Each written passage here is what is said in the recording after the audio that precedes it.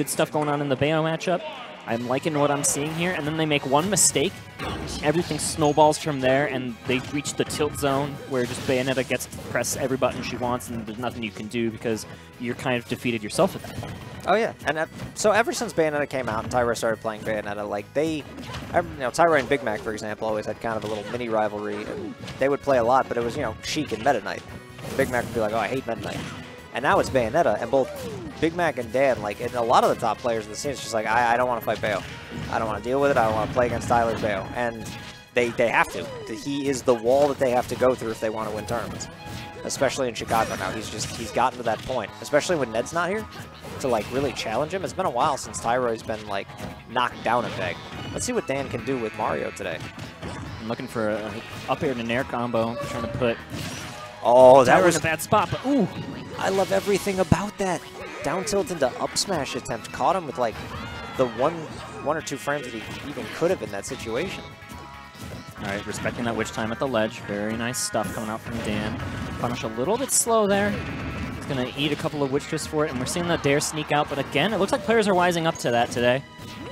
I like what I'm seeing from the anti-Bayonetta style of play. You're not falling for the witch times at the ledge. You're not falling for those dare air dodge setups, because those can be so violent. Good but trade. Speaking of, Dan real quick getting off the ledge.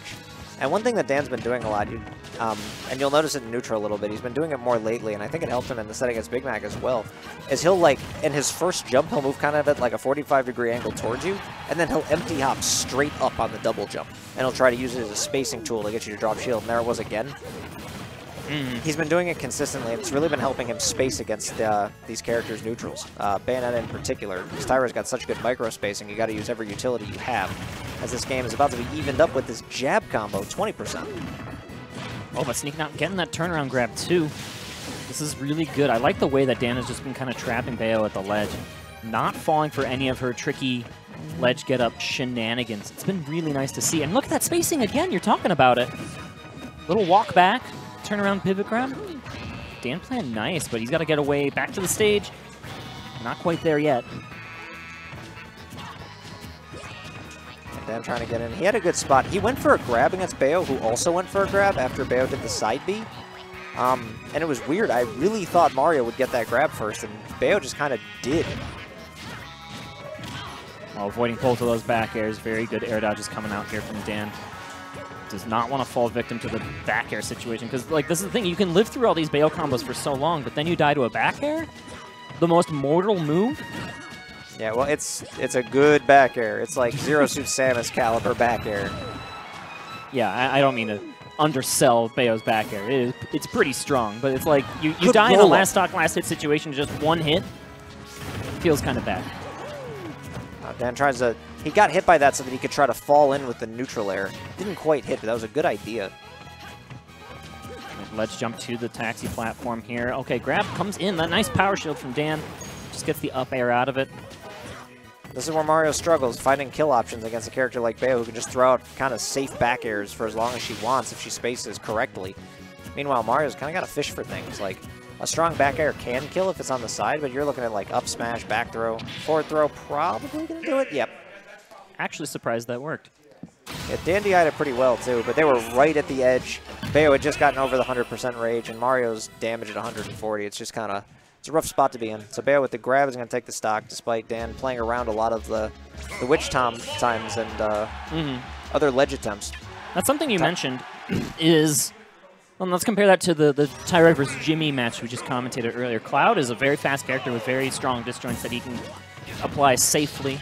And he can kind of run laps around Bayo in those last stock, last hit situations. He can really control the pace of the ground game. And Mario doesn't really have that luxury. He's kind of a slow plumber.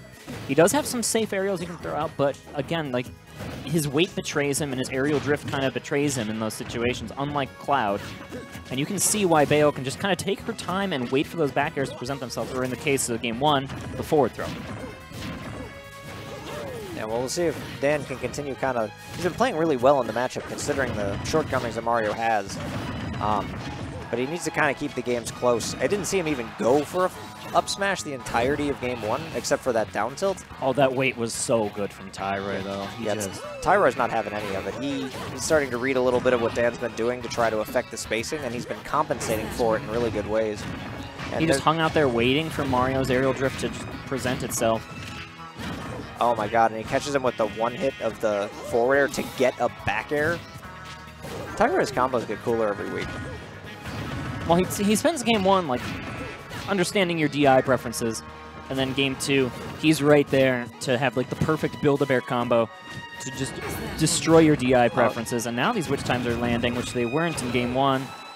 He wasn't really going for too many in game 1. Like, oh, as Mario gets the back throw on ledge, not going to kill. I'm actually kind of surprised. I didn't think that would kill any day, but I'm surprised it sparked in the first place. I believe jump is gone here from Mario. Nope. Good save. Good falling dare as well.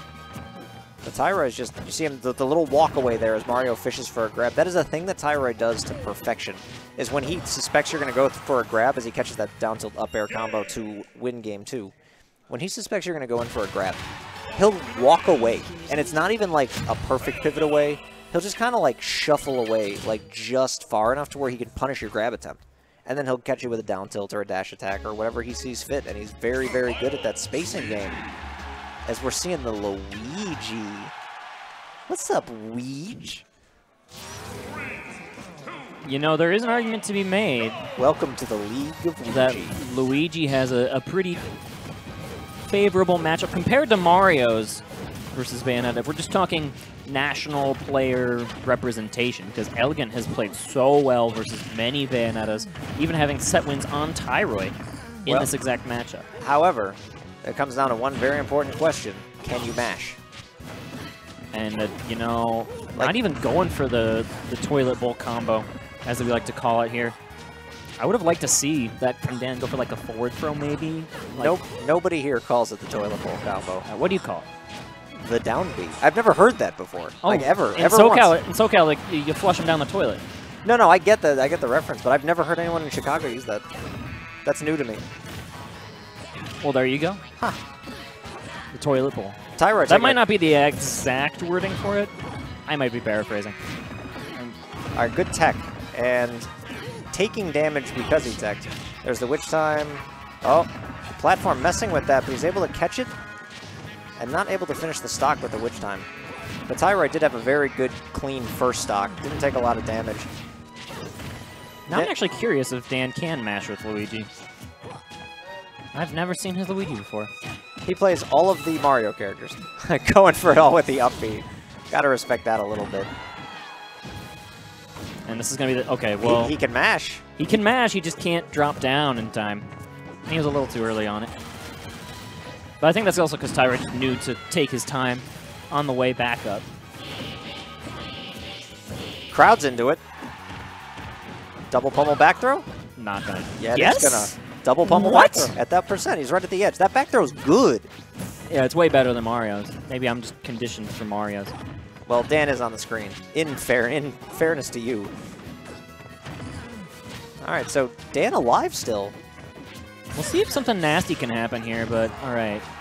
That bat within could not have been worse timed because he could have gone like Nair into like down B and just gotten some decent damage in, popped Bayo up, and that's just going to do it with the down tilt up air. So I like the idea, going for Luigi. The Mario wasn't really working out, but Tyroy catching on too quickly. Dan wasn't exactly like fresh with the character. When you pick a character and you haven't touched the character, and who knows how long, and for all we know, he hasn't played Luigi in a week or two or more. Sometimes it can be a little bit rough to shake the rust off, but Tyroy not having it, no mercy, takes 3-0, and he'll be sitting in grands waiting for the winner of the rest of the loser side bracket.